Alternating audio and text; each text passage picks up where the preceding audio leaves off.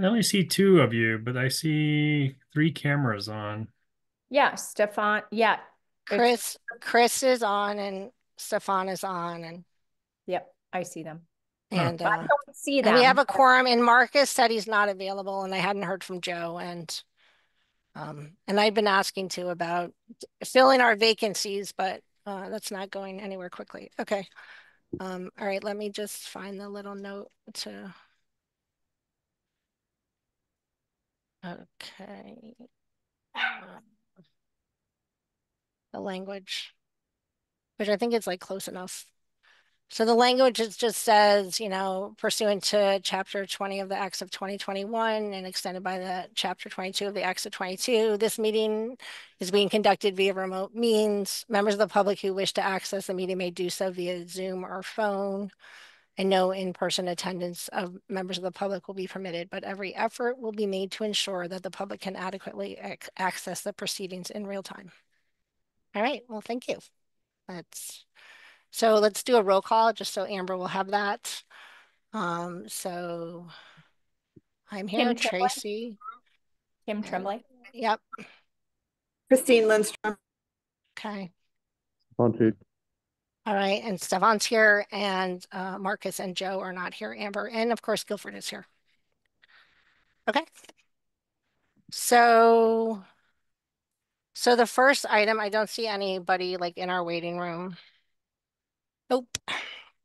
Our first item of business I put on the agenda was just an update on the combined meeting with TSO and the Disability Access Advisory Committee about the proposed redesign of Southeast Street. I was told by Andy Steinberg today that that meeting is going to be scheduled for December 12th at 5 p.m. From 5 p.m. to 6:30 p.m. And it sounds like it's going to be a hybrid meeting where it will take place in the town room so that people can see maps, but that there will also be remote attendance. Guilford, Great. does that sound right to you? We can't hear you. Repeat the time. So it's December 12th at 5 p.m. that's the first I've heard of it. So Okay. I know that they were looking at a few different times. There had been that survey. I think one issue is that if you want to have the hybrid meeting, the place to do that is in the town room. I was also told that that meeting does have a hard stop at 6:30 p.m. because there is a different meeting scheduled at 6:30 p.m., given that it's a town room with the hybrid capabilities. And so that with that in mind, this will not be a general forum where there can be lots of comments and other questions that they will be because the consultant will be there. They will primarily be looking, at the questions that were submitted earlier and that TSO has been compiling. But it sounds like there may be opportunity later on in the process for there to be a forum or other meeting where there can be like a much longer discussion and many more If questions. they're just looking for our input, correct? Ours in the deck. Yeah, I mean, so I did submit some questions. If we had anything specific, we know that we want to bring up then, we can do that Yeah. as a group. Um, I was just asking some clarification questions. I mean, does anybody have any? I mean, I was just asking logistically, like how it works and some of the models about, I mean, we've talked about it before. Like you had raised, Kim, the question about like, will the traffic back up, at these smaller roundabouts that are in the middle, if everybody's in them, like how does that flow actually work and Yeah. things. So, I would like to invite one or two other people who aren't on the committee. Would that be okay, or would that be run by Andy? How would that work? I mean, I believe it's a meeting that's open to the public, it is Chris. open to the Okay. public. Yeah, I mean, Okay. what I'm saying is I just don't think that the format is going to allow for a lot of forum type questions. Like, Yeah, of course. I just, and especially with the consultant being there as well.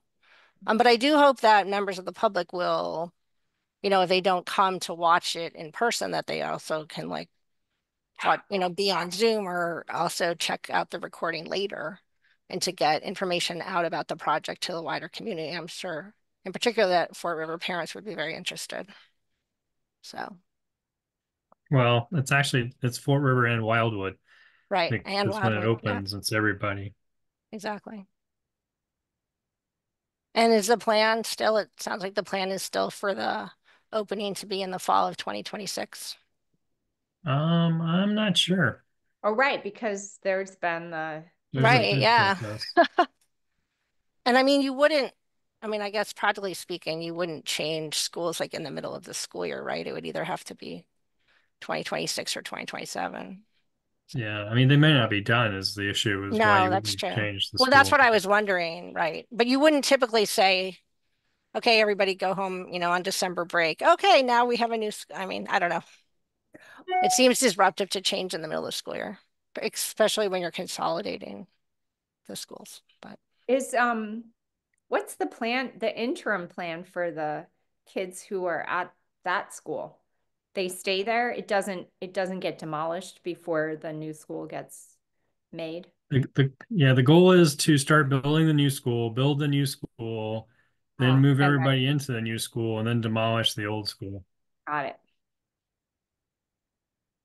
I mean, it is nice that that site has that room. So, Yeah. okay, great. Well, So it sounds like, I mean, I don't know who from TAC is available to come to that meeting. I know I'm available. And Kim, are you available for the Yep. meeting? Yeah. I'll make it. Okay, great. So at least we'll have three of us.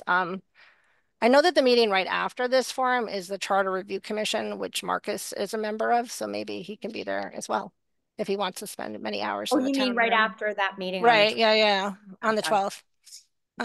Cool. Anyway, Well, he should have some good insight too then. yeah, absolutely. Okay, and all right, so then the next thing on the agenda were Safe Routes to School updates. And I just wanted to share about that the school zones for the middle school and the high school were approved by the town council on Monday. Cool. Guilford, were you on vacation? Were you away then, or were you at the meeting? I was gone. Oh, okay. Um, so of course, so TSO took action on it, based on the maps and the memos that Jason Skeels prepared, which laid it out pretty well. And TSO approved it unanimously at the TSO meeting, which I guess was last week. And then it was approved by the council as well. So I did include just as a reference, just like where they're proposed, where the beginning and the end of the school zones is proposed to be. And I know that the council sponsors who brought this forward, which were Devlin Gothier, uh, Kathy Shane, and Lynn Griesmer, that they had proposed certain times, but that wasn't included in what was adopted. So that's still left up to the schools and the town's discretion. The TSO report talked about how Guilford and the town manager typically will make those decisions with input from the schools. Does that sound right, Guilford? Is it Yes, easy? that's what they said. Is it easy to because sometimes there are like half days or late Um, dismissal. I mean, it changes. Is it easy to like change those zones, or do you do that, or is that not done or whatever? Technically, if you have the people to do it, Is it you could simple? either try to program it for the whole year if you know what the Yeah. whole schedule is, Uh-huh. Okay. or you could do it every day or every other day. Wow. So like, for example, like I had raised the question, Guilford, about, the calendar comes out usually by early spring for the next year. And for example, that it's part of the teacher's contract that there is a half day, at least like one half day each month for professional development. And and so those are all, it's all predetermined like when those times are. So is that something where it can be, I know that you can control them, like DPW has access to them all remotely. Is that something that can be programmed out in them? That you'll have them activated for early dismissal. It just requires having the ability to do it and Yeah, then to got it. change it if we need to change it. Supposedly it's easy to do, but it's much easier just put one time and a start date and a stop date. Of course, yeah. Oh, so do a stop date and a start, so you don't have them on during the summer? The ones we have now, I have the ability, we have the ability to actually control them. Okay. Yeah, so Huh? yeah, you can turn them off at the Thanks. you can turn them off at the end of the school year, you can turn them on during the school Okay. year. So are they on during like school vacation weeks? Actually, yes, because we don't program them in the school vacation weeks. Okay.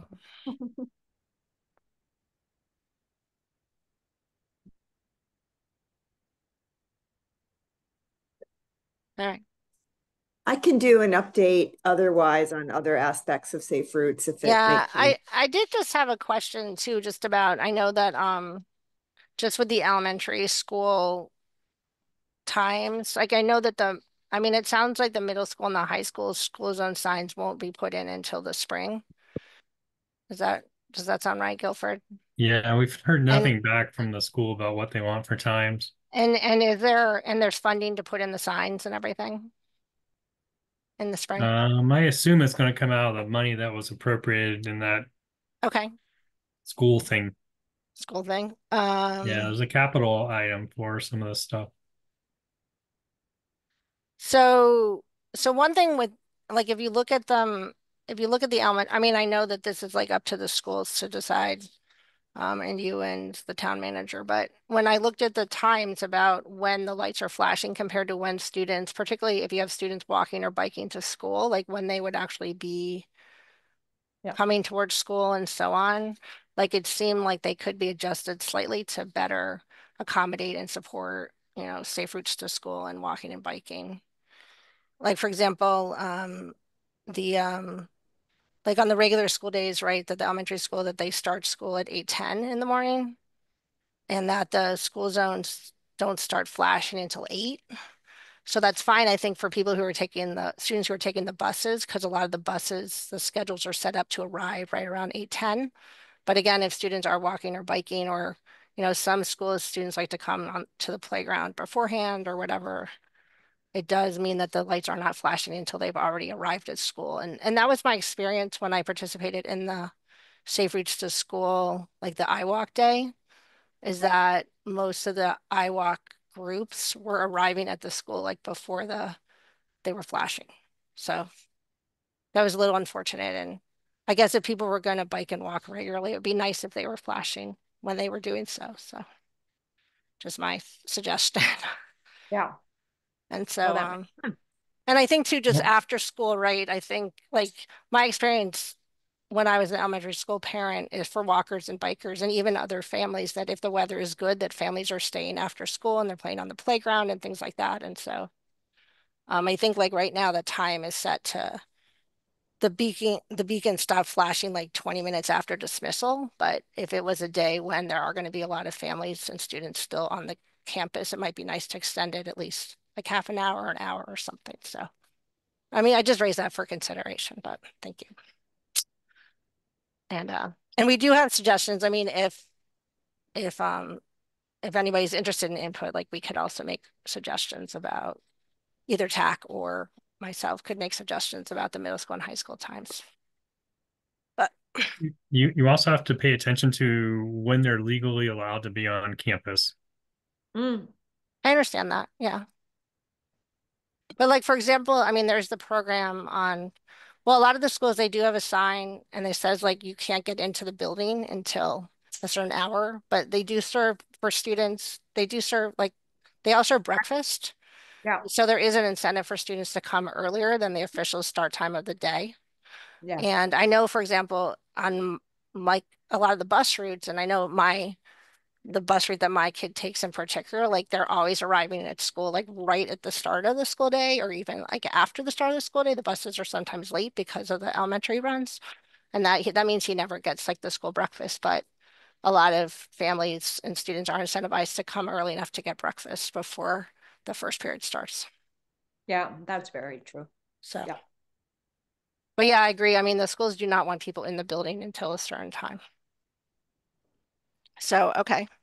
And then Chris, do you want to give us some updates about Safe Routes to School too? Not much. Tori and I met with Dr. Z's staff again earlier this week. I don't see Dr. Z's office. I don't see interest in being a leader on this stuff. I think they just continue to describe themselves as reacting to their situation. So which is a little unfortunate. I've been asking for them to be willing to spearhead the bike rodeo, and I don't think that that's going to happen. So I do feel like I need to maybe have one more conversation with a couple other entities in town, municipal authorities in town, to see if anybody would be willing to kind of chair a group that would do a district-wide bike rodeo in May.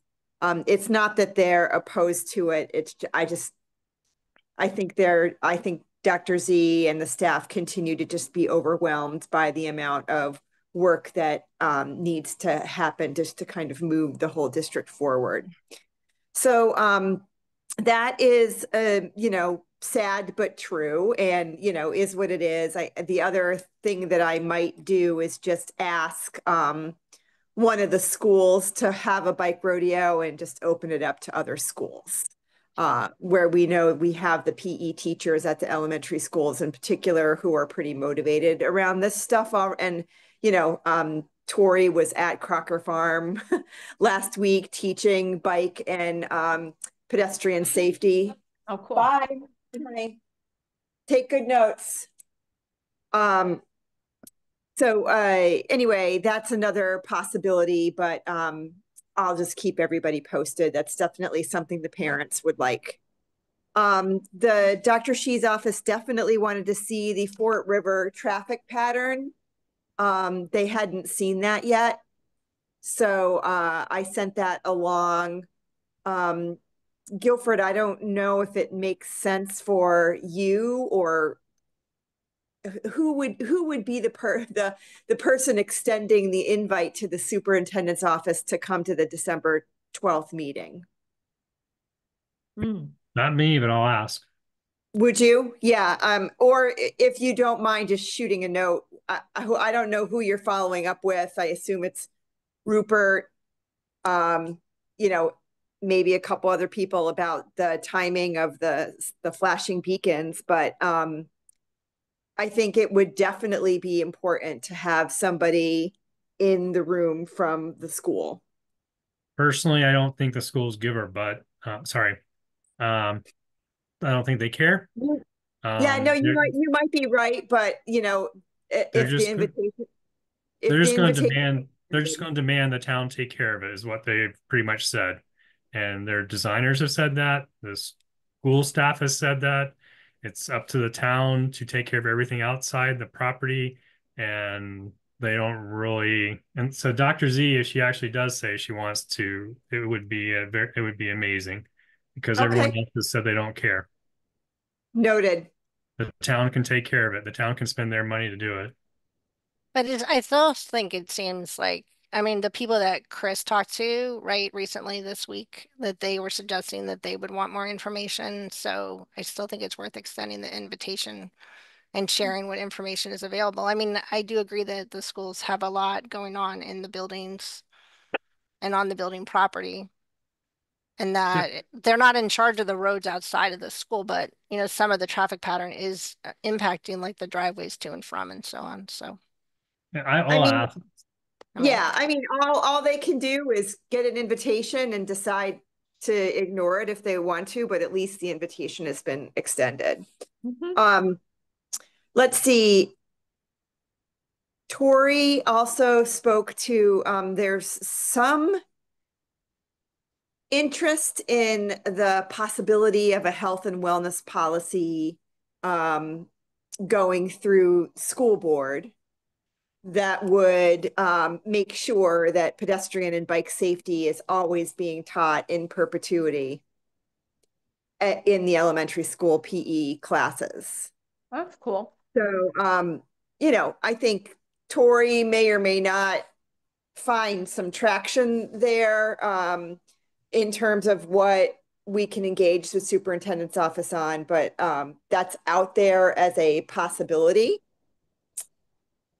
And then finally, you know, Crocker Farm, applied for a little bike rack grant from Safe Routes to School recently, which is exciting. And, you know, we're at where we're at. Since you're here, Guilford, I did want to ask if you, guys have applied to Safe Routes for an infrastructure grant, or how you're thinking about that, where you're at in the process with the possibility of an infrastructure grant. I imagine they will apply for one, but there's nothing to apply for now. Right. Yeah, so that's where things stand at the moment. And, you know, my top priority is just going to try to make a bike rodeo happen amongst a set of us in a very collegial way. If that doesn't happen, then my plan B is to find a school to host it and then just try to get everybody else to glom on. I hope to have that figured out by the end of the year. So Chris, I was wondering, so I know that, and maybe you've already talked to them, but didn't the police department used to host bike radios? Is that Yeah, something that I they're talked still to, interested in, like Bill Laramie or whoever it was? yeah, I talked to Bill a while ago. I can definitely give him another call. I don't think that they they felt sort of spurned and alienated by the schools. Yeah. So I think they, you know, he sort of termed it that they did and worked well on the bike rodeos for a while, and then it just became harder and harder, and more fell on the APD to make it happen. And finally, the APD just sort of stopped. So, Well, or you know, I think about too how there's now these community programs that are done like with like the one in the morning at the schools, right? It's done with the police department and with the Amherst Rec, and I don't know. It yeah, just I seems think you're that like finding, I having those think, kind of like community partners, I know that some of it is grant based, but yeah, it seems like exactly. they might be interested or something. But Yeah, I mean, I definitely have asked point blank. I asked Gabe Ting before he actually got the tap, you know, when he was interim, I asked him. So I can go back and ask again. yeah, And then I can ask Guilford Mooring right. from the DPW again as well. So I'll Well, do one yeah, I more mean, time and we'll see where we and stand. there was that one that used to be a Crocker. I don't know how many years it was, but it was done as part of with the after school program. And they did it with Morse Hill, and Morse Hill provided bikes and That's things. great. Yeah, I mean, there's So I don't actually a know. lot of Wildwood PGO is really interested in participating. uh so Oh. you know, I mean, I we don't know if what talked if about Morse like Hill would be interested again in doing it too. It seemed yeah, like a really great program, but I don't I think that that might be weird to ask an entity to lead it, you know, from outside of Amherst. But the bike club at Crocker oh Farm right, yeah, that's is true. run by Judah Hughes. So and Peter Morse, so a parent and a fifth grade teacher. Hmm. So I think that's my plan B is they would totally do it in a heartbeat. And I know that they've brought it up separately with Tori.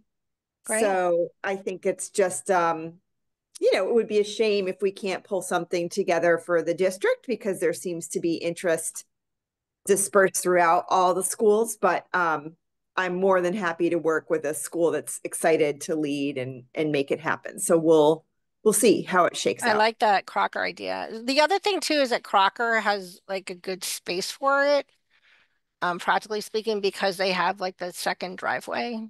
I don't know. I mean, maybe it doesn't matter, right? But they have the drive Shea Street. And so what they've done before, right, is you would just close that entrance and let like the kids use that whole section of road. You know, that it's not, you're not in the same space as like parents driving and staff driving and buses and so on like that, that you could just say this is a bike area. Yeah.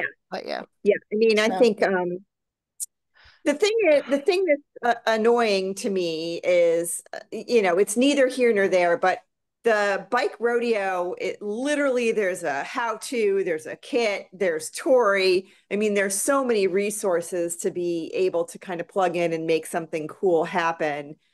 We've got parent enthusiasm and volunteers. We've got money mhm. from the Wildwood PGO. So, there's just a lot there that if we just had the right group who would be willing to sort of step up and plan it and make it happen.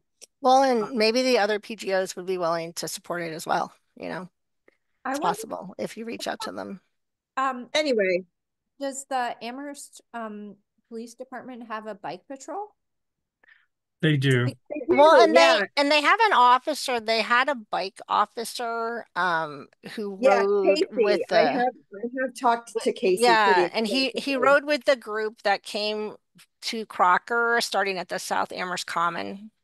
Okay. And he's like pretty excited to be the bike officer, and he's been doing it for a while and Yeah, things. he's And he great. seemed pretty great. And He also rode with the fifth grade from Fort River last year to the municipal building. So I did actually ask him, and last year he did not feel in a position to say yes. What about the UMass PD? I mean, it's true. state police, Oh, but yeah. maybe they have a initiative to get involved with the local Yeah. municipality, because they do Yeah. definitely have a bike patrol as well. And they do other youth outreach programming, like as I was saying with Amherst Rec. And yeah. Because they would And be they good to lead it too. and they also run a summer program. Amherst Cool. PD. No, So that's a good idea. I can definitely put them on the list. We just need one of the departments to be a convener. hmm. So Guilford, you can expect to hear from me soon. We don't need to have the conversation in the TAC committee at this point, but this is going to be my request that I'll be making of all these players. Well, and I think I'm excited. I mean, the nice thing I think about doing the bike sort of advertising at the same time that we're advertising the bike to walk bike Yeah. in the spring is that, I mean, it does seem like there is momentum now with these elementary school parents, and there's this critical mass of them who are supporting these days, and we're pulling in more kids all the time, right? That we had the most, I think this was the third time that it's happened, that like it happened twice last year and this fall. And so that is also like an audience who would be willing, not that they would necessarily be willing to like step up and help organize, but that they'd be willing to participate and just kind of grow it too. And it's great to see that Tori is doing more of this curriculum stuff. That she has been in touch with all three of the Amherst elementary schools. I think she's also working with Pelham. I mean, her territory covers all four Western Mass counties. So, I mean, and I also see her like come up at like walk by Springfield events and other events like all over the region. So Yes, it's she pretty does a good impressive. And job. I She really hope, does a I good job. mean, Tori is the third, Safe Routes to School coordinator for Western Mass that I've like been in contact with, because there used to be quite a bit of turnover, and I hope that Tori will be there for a while. But it seems like she really likes it and she's really engaged. So go Tori. So So okay. what Thank is you. the fifth grade class petition from Fort Yeah, River? so I sent a link to it. They sent a letter to the town council this week, and the link I sent was like to an Indie article. I haven't seen it like published elsewhere yet. Uh, so what it was is that it was following up, I believe, on the activities where the Fort River fifth grader classes in the spring that they met with town council members. They came to like a mock town hall. As Chris said, they biked with the Amherst PD, like bike officer Casey. And they were advocating for just more bike infrastructure in Amherst and safer routes, particularly like along like Belchertown Road, Route 9, and near Fort River. And so to me, I think, unless I'm misremembering, and Chris may know more, but I think it was a fifth grade last year too, which of course those fifth graders are now sixth graders. So it seems like it's being led more by the teachers or those classrooms than the Yeah, students.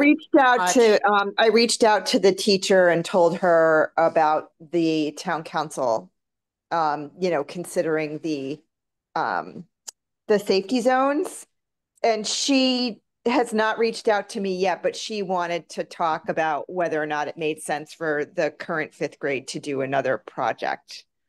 Sort So of. yeah, so last year they created a website. They were focused on just more sustainability and reducing emissions and things like that. And that's part of why they were promoting the biking. At that time, they did a survey and they presented the results at the town council meeting about what type of bike infrastructure people prefer. Like, do they prefer off-road paths or on-road paths or bike lanes or things like that? It was a pretty impressive presentation, from a bunch of fifth graders. In this latest thing that they sent to the council, which they sent to the council on Monday, they sent their petition, but it also included 60 pages of signatures, which What? is incredible, right? I don't know how many were on each page, but there were 60 pages of signatures that they got from youth in Amherst and also surrounding towns in support of safe cycling. So what their petition said is it said, that we're students from these two fifth grade classes at Fort River and we're trying to reduce the use of fossil fuels. And they want to make more safe biking opportunities for families in Amherst. And they asked the town to prioritize the planning, construction of family-friendly separated bike lanes and off-road bike paths, including on Belchertown Road. And they also asked the town to prioritize updating the Pelham Road sidewalk. So, and also their third request was that the town revisit, update, and implement the bike ped plan that was prepared back in 2018 and 2019. So, I mean, they have some great ideas. I don't know. I just wanted to share it, as something that they've been doing. And I'm impressed that they had 60 pages of signatures. Yeah, I those mean, kids are great. one thing is, and it does look, I mean, I saw when I was driving on Belchertown Road recently, right, I can see that the bike lanes are there for that part that was getting done this year, which goes just a little bit past Colonial Village. Is that right, Guilford? Like going Mhm. towards Yeah, Belchertown. stops Um, right there. so I mean, it looks great. The road is paved there. I think there's now the crosswalk near Colonial Village, right? Is that right? There's now But is there signage there yet for the crosswalk? the sign is there, but the flashing beacons are Okay, the not. flashing beacons aren't there. Yeah, that all looks great. It seems that, I mean, one, it would be nice if there's more, like there's some better transition a little bit if anybody is using the bike lanes, because you get to that piece where the new section ends and the road just narrows. And if you were in the bike lane, it's like, yikes, what happens?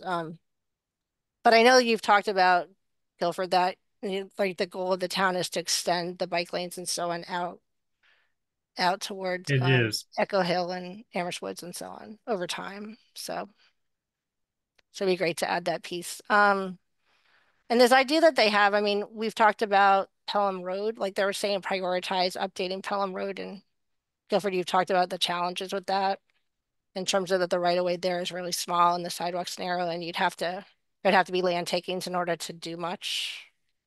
Yeah, which is actually,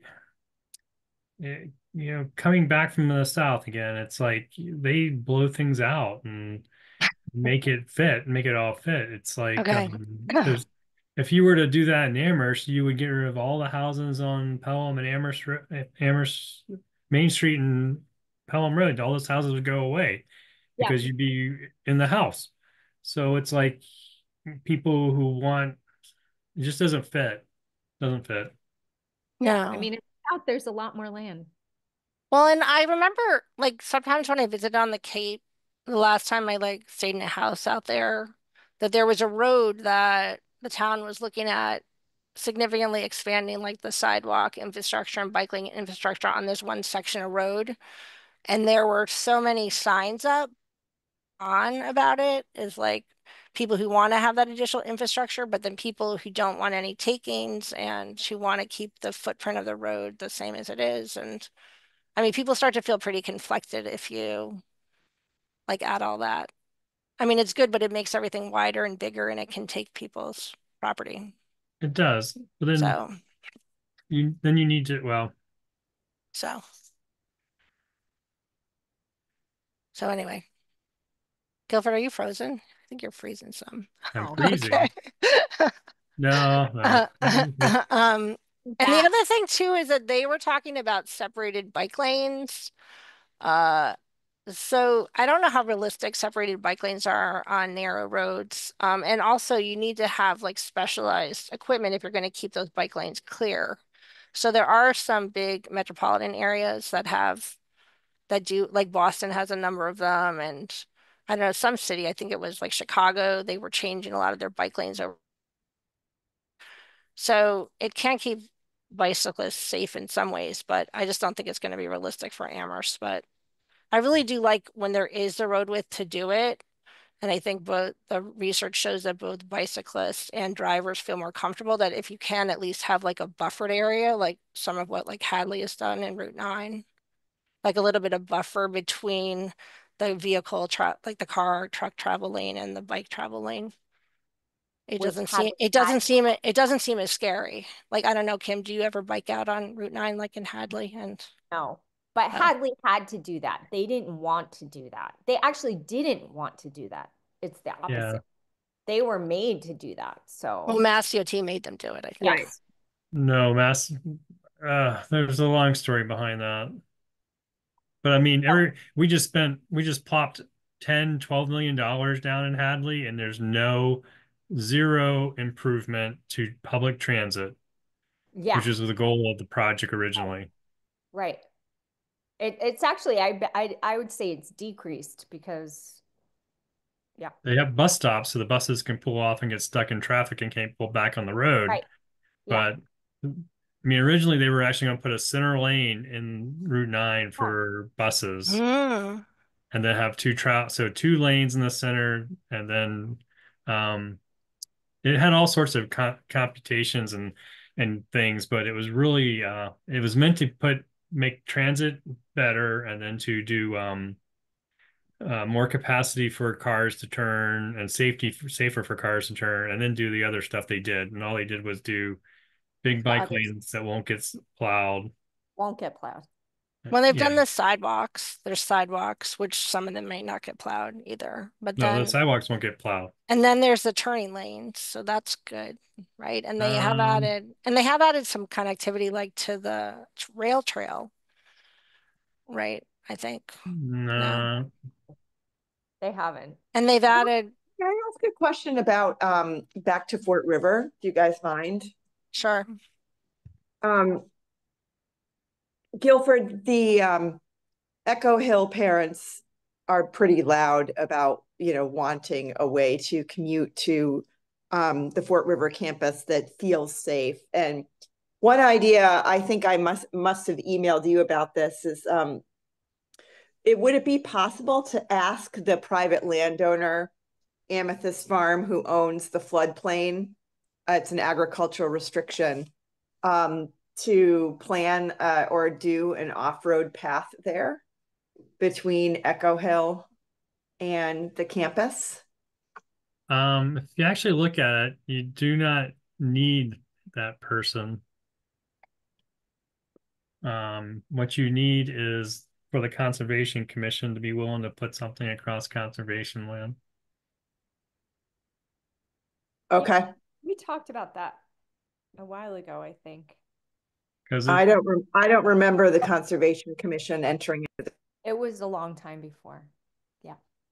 Because this has been a perennial issue even before the new school was But predicted. now isn't there It's other, impossible to get there. but there's other conservation land like around Hickory Ridge, right? In their building. There's a connection going from, Pomeroy yeah, out Jimmy, to I Do we mean, share- East Hadley Road, is that a lot different with the Fort River? Like, I mean, wouldn't the Conservation Commission have to approve those trails too? and you need a bridge, no matter. Ah, okay. Here, I'll share my map. Sure. Thank you. Is it 2 bridges or just one that would be needed? There would be, can you see the area? No, I didn't push the button. You haven't shared yet, yeah. Can you see that? So Fort Yep. River's here. Okay. And this is the neighborhood that shall rename nameless for the rest of the time. So you have to cross Fort River The Fort River. at Mhm. least once. And then this property here. Oh, it is. both. Here.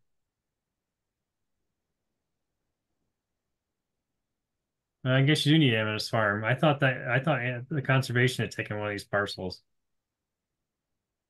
Yeah, so Amethyst Farm has to give you, and then you have to cross over you have to build a bridge to get across. But this piece here is Echo Hill. So you can get to here, and then you have to go across it somewhere through here. You have to cross the Fort River, and then you got a bunch of little things to cross in here. Yeah. Mhm. I'll turn the aerial on.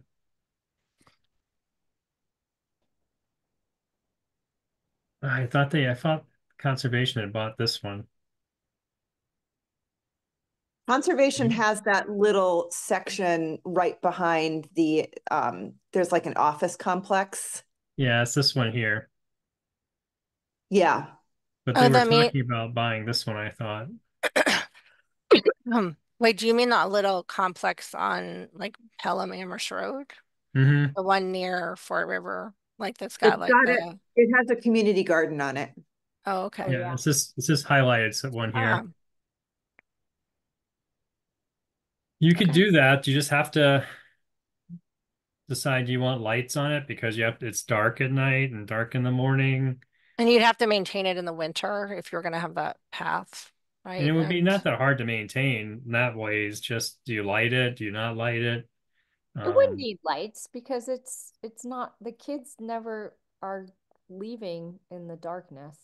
no, it's well, They're it's close, but yeah, early and they're 8 and 3, no, so that's true. But it's dark by 4, but yeah. My instinct is, I mean, I have no idea. Obviously parents from Echo Hill need to somebody needs to decide that they're going to be the one. right. Yeah. Sure. So it's just useful. This is helpful. Thanks, Guilford. Thank you, Guilford.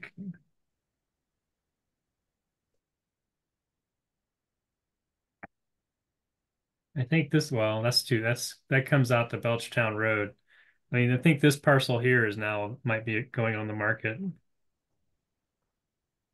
But the sidewalk is continuing to be improved along Belchertown Road. I mean, that new section's improved and then Yeah. like Yeah. as you expand the work along Belchertown Road, that it will also be the sidewalk Yeah. will be fixed too. So if they were to buy this piece, Yeah, they could get to the although street. all these kids have to go a longer route, this is Yeah. much narrower, quite quicker. Mm-hmm. Well, and I think it's a little challenging too, right? Because sometimes people are talking about biking a lot more on the sidewalk, but then other people are saying you have to make sure that nobody's biking on the sidewalk. And it's hard, I think, like with like with kids and things that, like I just don't see like elementary kids biking on the road on Belchertown Road, even if you have There's a no bike way. lane that you would want them on the sidewalk. And then, I mean, Yeah. there are some of those conflicts. The kids would have to bike on the sidewalk. There is no way you would want kids on that street. No way. But the sidewalk could handle it. It's just not it's a Right, lumpy sidewalk and it's very narrow. All right, so let's see. So the next item, Guilford, I was hoping you could talk a little bit about the Chapter 90, Section 17C, like the new signage is up and there was that news release that came out from the town that I linked to in my email, but do you have any kind of quick overview you can give us? No, it's all in place, and the police are they're gonna enforce it. So let's see how it goes. So, and I really like too, and I'll just share my screen if it works. Hold on. This, like the GIS map that was up, like that was linked to in that piece. You guys can see that, I guess. Mhm. And so this is a great map. Now, does this include like every road that has Yep, that's been other speed updated. limits? Okay. If you don't see, if it's not colored, it doesn't have a speed limit on it. Okay, so like for example, I know I get a little lost on this map, but like Heatherstone is it because so when I was on Heatherstone admiring the little mini roundabouts today, like I did see that when you enter that part of Echo Hill from the Pelham Road side, there's immediately like a 30-mile-per-hour speed limit. But I don't think there's a speed limit on here unless I'm missing it. It's not supposed to be there. Those signs will be coming down shortly. Oh, okay. So did you find when you and Jason, when your team went through it and inventoried it, are there a lot of places that have speed limit signs that aren't like official and they should be removed? There are. Again, in addition to the Heatherstone one? There are others, yes. Where did those come from? Um, someone got tired of beating their head on the wall saying no, and they just said, "Well, let's put them up."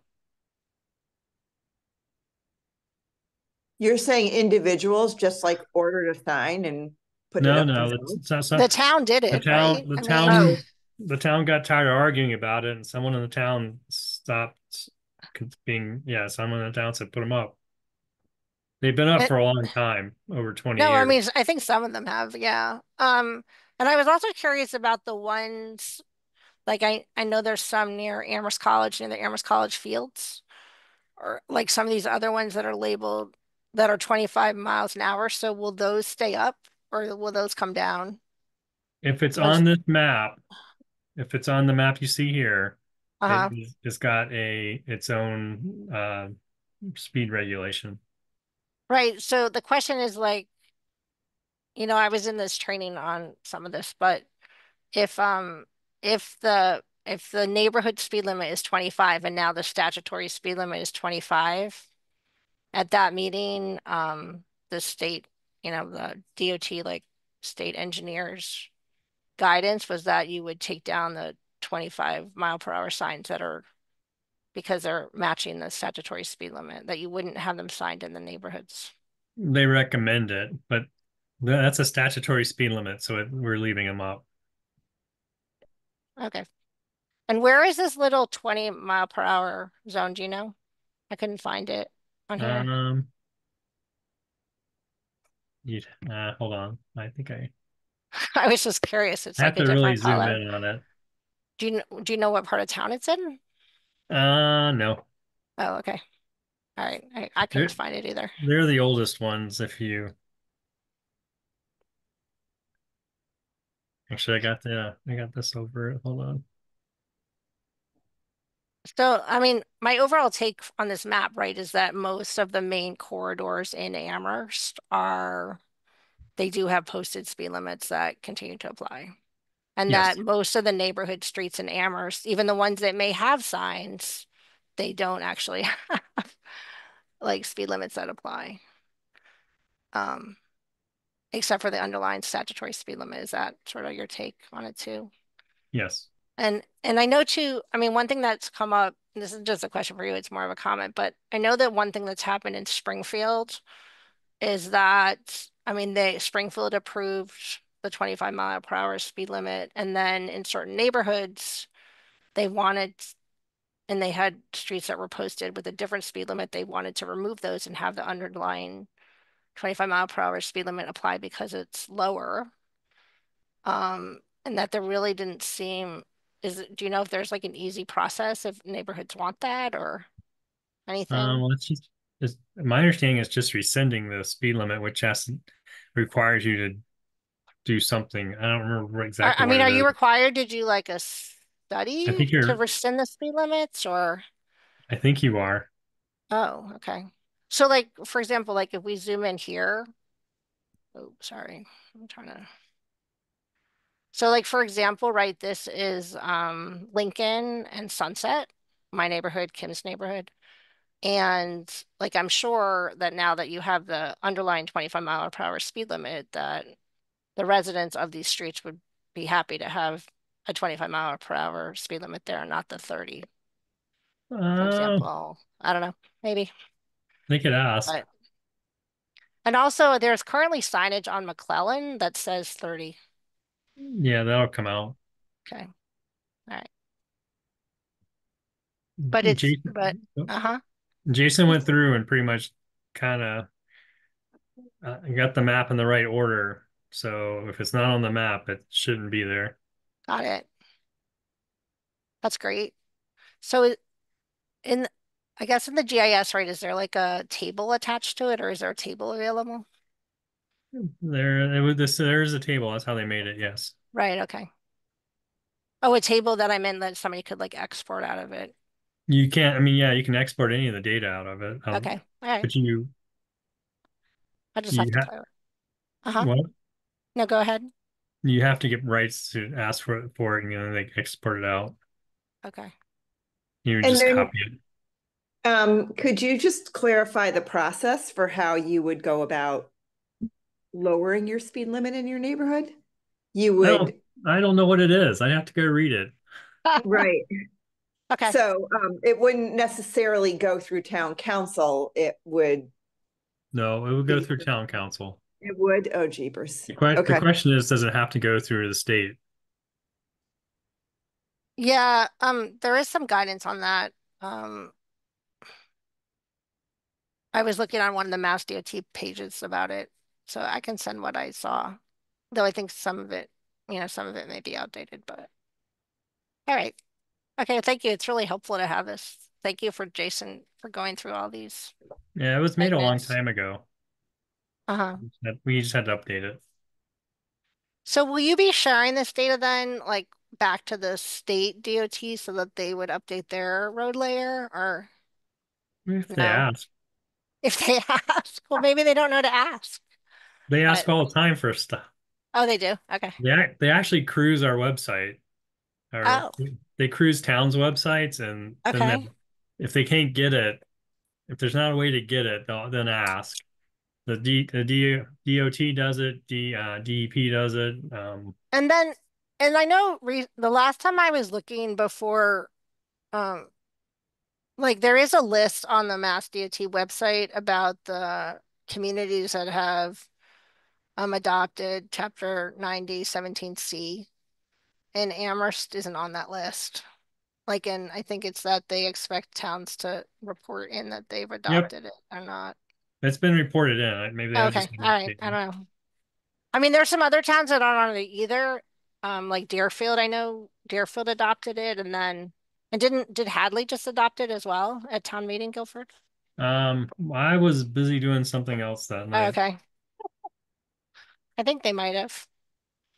Well, now that you're not on the select board anymore in Hadley, right? So Yep, I didn't have to go. That was the 14th, wasn't it? I think it was last week, yeah. Yeah, I was I watching think it. I think they adopted it. I mean, it sounded the news coverage, it sounded like a few people weren't sure about it, but overall it got enough votes to Yeah, pass. I was watching a Um, very disappointing game of hockey that night. well, that's okay. And so Heatherstone so I put Heatherstone on the list just because the last time we talked, you weren't sure about what was going to happen with Heatherstone in terms of that.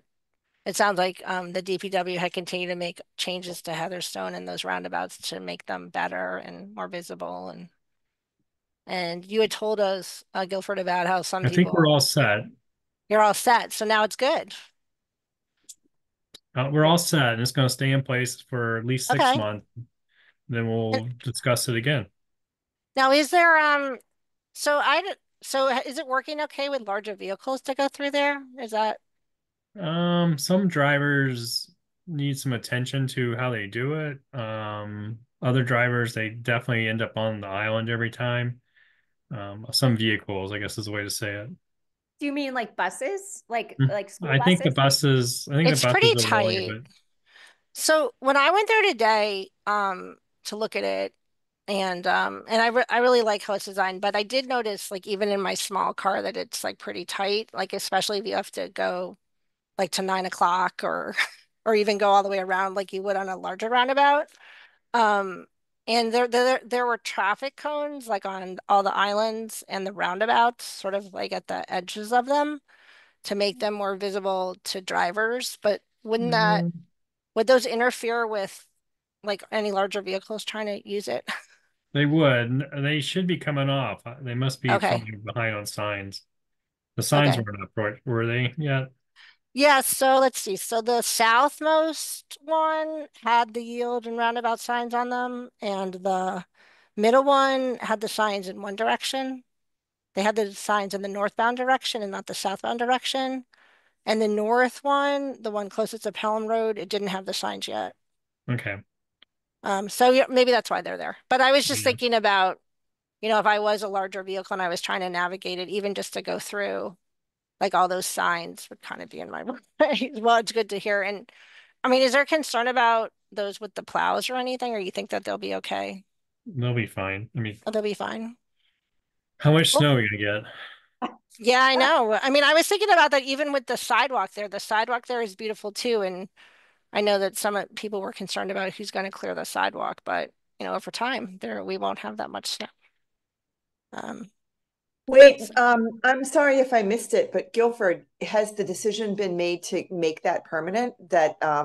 Oh no. he said 6 months. Sorry, I missed that. Thanks. Thanks. So that's great. That's great. So we'll see it in the spring. And are you still getting much feedback from people about it? Yes, no. I don't think Uh, we are. okay. Although I think there was one email earlier this week. But I haven't gone back to read it. Um, there's not much. I mean, Good. It all looks good. I imagine somebody's transportation class will probably go out there in this winter and examine it or something and look it over and Yeah. That's cool. I mean, and the crosswalks look good, and I really like too the crosswalk at Pelham Road is like set back, so that's not like a huge long crossing. It's like a shorter crossing, and yay, it's great. So thank you. Thank you for doing that. Do you see, like, it sounds like potentially that there could be other ones if this all continues to go well. um, we'll see. Okay. Well, just I know that other neighborhoods, right, and you hear from them too, have asked for other like traffic calming and maybe so. We proposed these. We proposed something like this on Lincoln and Sunset when they were having all those discussions about traffic calming there. Right. Um, Cool. That You would can be good. you can experiment on Butterfield Terrace. There's only, like 6 or 7 of us, and we would love anything Yeah. besides the potholes to we be got the traffic potholes for calming. you. Maybe you could have a little bump. So is Butterfield Terrace, is that a town road or a UMass road? It's town road, but then there's all the UMass parking on the side. Right, yeah. That's all UMass is parking. It's not the town's parking. Right. Right, So yeah. On the street or mhm, the parking lot? Oh, I did not there's read. parking on the street. Oh, yeah, yeah, yeah, yeah, yeah. Right. Closer. Well, Yeah. in front of the dorm and in front of Right. international Yeah. student. But Uh-huh. wait, you can't park in front of your house on the street, can you, Chris? I don't think so. Nobody Yeah, can, no. Yeah, yeah. Okay. so you can No, I park meant across the like there's no street. parking Yeah. in On the the other in side. the oh. Oh, interesting. After 5 o'clock, Um, you can probably park on the other side. Yeah. you can park in the lot when they're Yeah. not Maybe. enforcing it. I don't know. I'm just offering us up as another, we're happy to be lab rats in the traffic calming tactics category. We're using inverted speed humps for you. Oh, Wait a AKA. minute. Well I think there's done. there's All right, much it's worse. There's working. much worse potholes in other places. Wait a minute. So Amity, the roundabout at Amity and University. So Guilford, when you met with us last time at TAC, right? You said you couldn't tell us anything, and literally, like, there had already been a news release, or at least somebody had sent it out that it had been funded, which is excellent. And so I think it's great that the state came out and looked at the Pomeroy one and then also funded the Amity University one. And has the council approved that yet, or does it still officially have to get the council's blessing? I think it is going on the second to the Second, okay, council. got it. But it's already funded and it's designed, it seems like. It's not gone through. We have final design to go through still. Okay.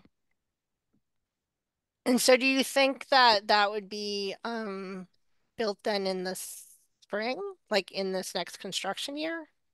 I don't we'll see. We haven't got the grant yet, so Oh, none of the contract. but you heard that you got the grant, right? Yeah, we haven't got the contract, so we don't know the Ah, okay, got timeline it. either. Cool. Cool, very cool. Um, Great. And that, They may pull back all the grants, after after the election and the Yeah, right. inauguration. yeah, They that's may need the money to support the state. I hope not. And then I was wondering about the Potline and 116 project. Like, is that What's going proceeding on? this? It's It's going on right going. now? Okay. Um, Yes. Haven't you seen it it? won't, It's going Yeah. up. won't, Oh, it won't be, I don't, it's not going to be finished till the spring though. Right. okay. But the sidewalks, Nice. the pull-offs and sidewalks are in, And is right? the crosswalk in and No, oh, But the okay. pull-off is at least. the bus pull off is in. We widened on the Robert side and we have to Oh, that's finish. great. We have the islands to do.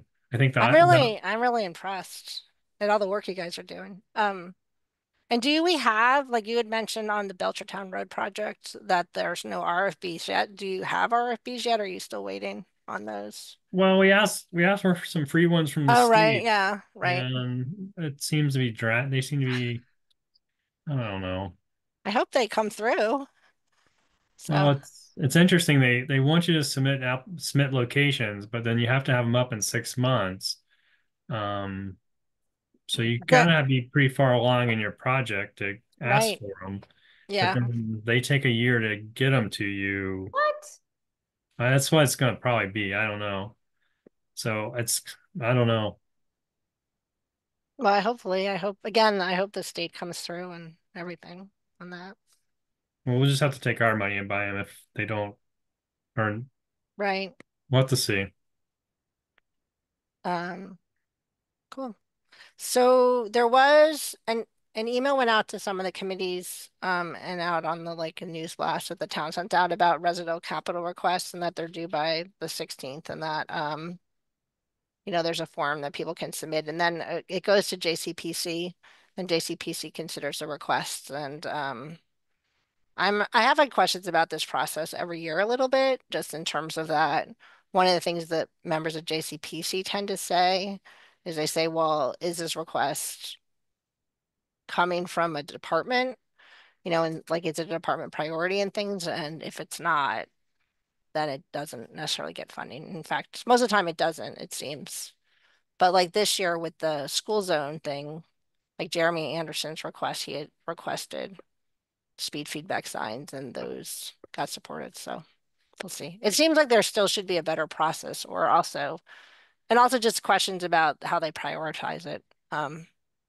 Because every year it comes up like that some neighborhood will request things and is the neighborhood that requests them the one that gets like the traffic calming or do we need to be more equitable about it? So I don't know. So I mean a long time ago, right, we had worked on the complete streets plan and prioritizing and helping kind of develop a framework for that decision making. But Yeah. it never really went anywhere, I think. I don't know. And No, now we're just we have to wait till we have a commission for any of that to move forward. That's what it seems like to me. So Not that that's I don't know. What do you think, Guilford? Or can we have any of that before there's a commission or yes, I no? don't know. I really I don't don't know. know. Okay. I would hope so, but I've also been heard that we might not like fill any TAC vacancies until we have a commission, and that might not be that soon. I mean, it will be hopefully like within the next year, but we never know. Okay, so we do have like 20 minutes left. And I didn't put on the agenda about when we want to have our next meeting. Um, so it sounds like there's going to be this meeting, this combined meeting with TSO and the Disability Access Advisory Committee on the 12th. Like, do we want to try to meet before that? Do we have much we have to talk about on the 5th? Probably. And then the other Thursday would be on the 19th, which is like right kind of in the middle of holidays. So are we saying that our one meeting in December should just be this joint meeting? I think It sounds so. like Kim, that's what you're saying. Yes. I think it's an important meeting, and hopefully No, definitely. many of us can show up. Yeah, I agree. So Chris, you agree? Yeah, yeah. I mean, I would love to have another meeting, but I feel crunched for time, and I agree that of everything that we could be discussing, this topic and the Yeah, group would take right. precedence. Okay, Stefan, any opinion on this? Yeah, I'll be actually away the first week of December from about the Okay. 1st to the 8th or 9th. All So right. the second one, the second option is better. Okay. All right. So there we have it. And I know that one thing is it seems like a lot of times the council will change like the TSO membership in January. But go ahead, Kim. Yeah, I just wanted to discuss if there's anything that we should in particular be looking at. Like since we are not having another meeting, this is the only meeting that we'll have. Are there can the plans be sent out the week before so that we can all really look at them and maybe Yeah, absolutely. so that we can all really be invested in this meeting? I think Yeah, that I'll would, be happy to share whatever TSO yeah. shares out. And in fact, it's been in like TSO packets before. I don't think they'll be releasing anything additional. That's a Yeah. great idea. So that like we can all just be like, okay, this is our duty for the month. Right. We're gonna like Yep. full out like be present at this meeting, And then and as I was saying, I guess we'll have to see what happens with TSO in terms of like when they change over the members because it's possible some members might leave. I know that TSO has But been it pretty wouldn't be for this meeting, that meeting that no, we're no, no. It would be like in yeah. like after January, the president will look at like what committees people want to serve on. The counselors serve 2-year terms. So they usually offer people the opportunity to switch like halfway through. One thing that TSO has been doing is they have been looking at the commission idea and putting it on their agenda at each meeting, but they're not putting it as like the only item on the agenda. They're just fitting it in with all the other things that TSO is also looking at. So they're being methodical about it, but it also means it's a sort of elongated process. So I'm not sure what that will mean too, like in terms of if when TSO like changes over. I can ask TSO about that, but they seem like they're being pretty thorough about it. It will come back to the council at some point. So I don't know if it will come back to the council with recommendations or whether it will be one of the carryover items that they're going to continue to look at. So I don't know, Guilford, have you been going to the TSO meetings? Were you at the last one? Oh, yes. They're exciting. Very, were they talking about the commission much at that Um, meeting or? they are talking about the commission. They're taking it in bite-sized pieces. Right, yeah. So if you actually go to the video of the TSO and you kind of just scan it until you see George start talking. When Okay. George starts talking, they're talking about the commission. Okay. And then you can listen to I've been trying to watch all the recordings, but I haven't like gotten through them. But yeah. if Okay. you just Well, power view through. when George starts talking, okay, good. Yes. Okay, George is kind of heading I it can up. send that out to see if anybody wants to follow all that. But Yeah. but they also write up some pretty good summaries in the report that they send to the council, so we don't all need to watch these meetings. All right, so we now have about 15 minutes, so we won't set any meetings beyond the 12th until next year. And I mean, I did just want to have a discussion. I mean, a lot when I was putting together this agenda, I was thinking about like these are mainly like informational items, not where any decisions are required by TAC, and that I do think it's good to have a discussion about priorities like what we see as the priorities for TAC. We used to have that review pretty much like every fall. And I remember too that Guilford would have the list of requested improvement projects that had been submitted to him through various means. And we'd look at his list and then we'd think about what we wanted on our list and things like that. So, and we can continue to have that discussion in January. But like I would be interested to hear from people like what are people's priorities right now. I mean, I know Chris has been working a lot on Safe Routes to School, which is awesome. But Chris, if you have other priorities, or Kim or Stefan, if you guys have thoughts about what we need to be doing. Well, well, you mean the priorities for Yeah, for TAC, yeah. Yeah, well, I think just getting our map in order, I think, is something that we need to really do our Yep. and I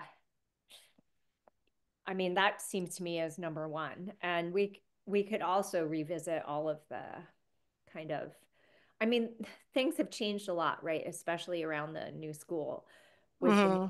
since the last time we tried to look at like networks and whatever. But I think that is the most valuable stuff that we do. I think that, Sure.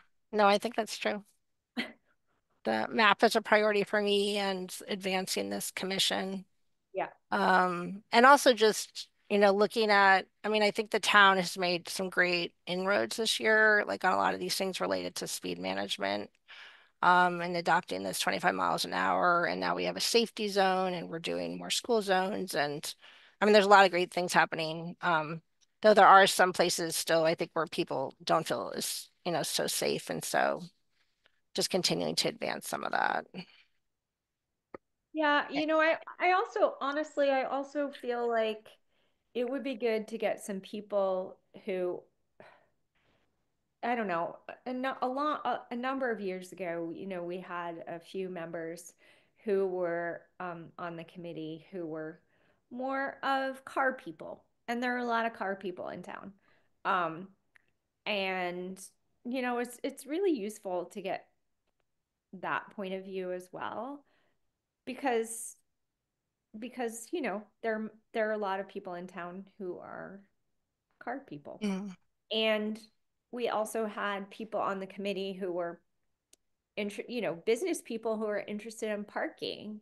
And I feel like, you know, and also people who mainly use the bus. Like I feel like we need more diversity on our committee that way. It would legitimize what we do a lot more. So Well, and I mean, that's one reason that I've been asking, right, ever since we had the vacancy when Tate left, like Tate had been doing transit. He left in September of last year, right? So it's been like over a year. And I mean, I would really like to fill those vacancies and also expand. And like I know Kim, you've been on the TAC like for almost like forever. And now I've been on the TAC for almost like 5, 6 years too. I but mean, I think but we well, need but that. we're not going to be on the TAC forever. I also just want to pull in more energy and more Yeah. people. And I mean, I get stuck in my own things and I want to hear more voices. I want to hear more diversity. And But I think like we had that a few years. I yeah, don't know. When I first started, there were more different people, like with different points of view. I love our point of view, of course, because I feel like we're all very like-minded, but we're not complete representatives of the town. So, you know, I just feel like, well, so one thing is with the commission, one thing to keep in mind is that there would be less resident representation on the commission, likely. That would probably be like 3 resident members. The current proposal is 3 resident members, with different backgrounds. And then somebody from the Disability Access Advisory Committee, if somebody from that committee wanted to serve, and then having staff, like for example, from DPW and police and yeah. But all um, those are good. I mean, those planning are all and good no, and opinions. I like the idea of having all the staff in the room because like we're just advisory, we're just residents. Like it's really important to have those points of view represented. And you can actually make decisions, right? Like we're not making decisions. Yeah. So, but even on our own, I mean, I yeah. just, you know, So maybe Chris, I'm not a driving person. I'm not a parking person, you're a but super biking person. I but don't, those and running and walking. yeah. And now But yeah, but I feel like we could use right. more, Absolutely. at least one person who is more like So that. Chris, what do you think? Or Stefan, do you guys have ideas too?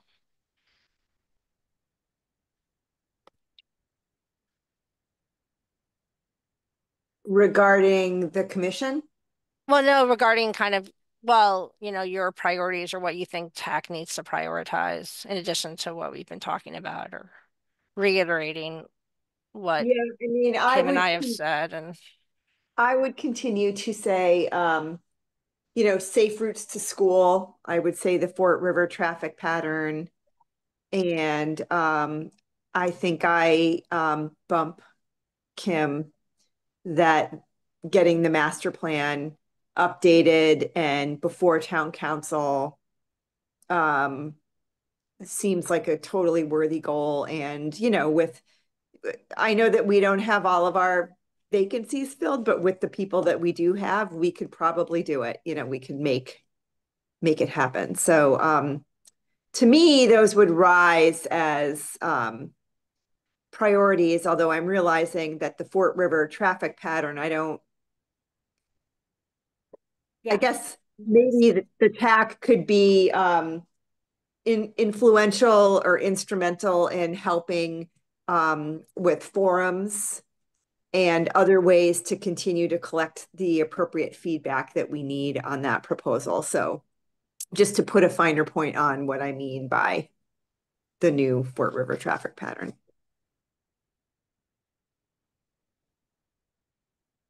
Right. You're muted, Tracy. I was asking Stefan if he has anything to add about priorities. In terms of like transportation topics, not necessarily, but I think that maybe making the TAC or whatever it ends up being called as it becomes as it changes next year potentially, Right. maybe making it more. I guess it is pretty open to the public, but maybe more.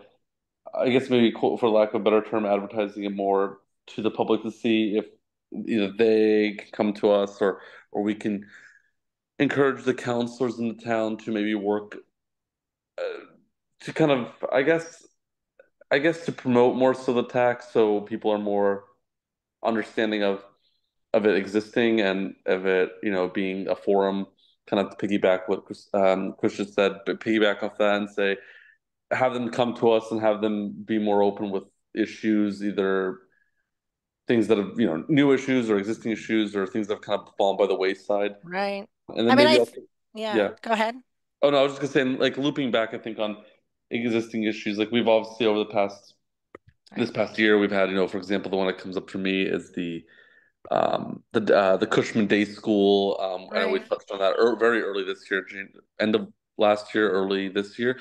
So just kind of looping back and seeing kind of what's changed, reevaluating things as Yeah. it fixed things versus okay, we did it. All right, next thing. It's like okay, well, it's maybe I don't know 3 6 months later, whatever it is. Are there other complaints about it? Existing complaints about the same issue, new complaints, and has it fixed stuff? So. Yeah, no, I think you had raised the idea of, going back on the so that's a safety zone, right? It's Hmm. the town's first safety zone. It would be great to hear about how that works. Right. And I'd mentioned at the last meeting that I'm interested in having a meeting that also, and I had suggested maybe with TSO that it could be a joint meeting where we also Hmm. have like somebody from police, like talking about, enforcement and their side of the speed management. Like all these zones are great, but Right. like, is there the capacity to enforce it? One of the proposed roles, like assuming that the commission goes forward, is one proposed role is to provide some clarity for residents about when people have a concern and they want the town to look at it, like that could be a place where people could go and where their complaints could be heard, and then they would Hmm. respond back to the public. I mean, currently, and I get CC'd on some of the emails on this, there are some people who have contacted town staff or counselors like repeatedly about issues and specific issues, and they don't feel like they've received satisfactory responses for a variety of reasons. And so I think like people are, somewhat disillusioned with that, and they don't know what to do. And I mean, that's why I brought up like even the JCPC is like, I think there's sometimes a perception, right? If somebody submits a resident request, that it could like kind of rise not. So I mean, I do really see that a role for the commission, assuming it could be forward, would to be like to address some of that. And I mean, I remember one meeting I was at with it was like one of the the neighborhood like council meetings that somebody was there from the DPW, and they said that sometimes when people report stuff online to SeeClickFix, that sometimes there are issues that don't involve the DPW. Like, for example, it could be on a state road, or it could be like, non-town property or things like that. And that, I think so sometimes like nothing's really done with that concern.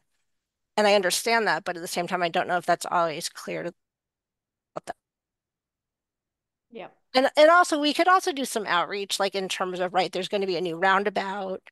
We still have back in parking, like things like that. We could also do outreach around those things, about the 5-foot, the 4-foot law, like as Kevin had mentioned at our last meeting, like some of the advocacy around, or even just like promotion of some of those things. So there's lots we can do. Yeah. So I don't know.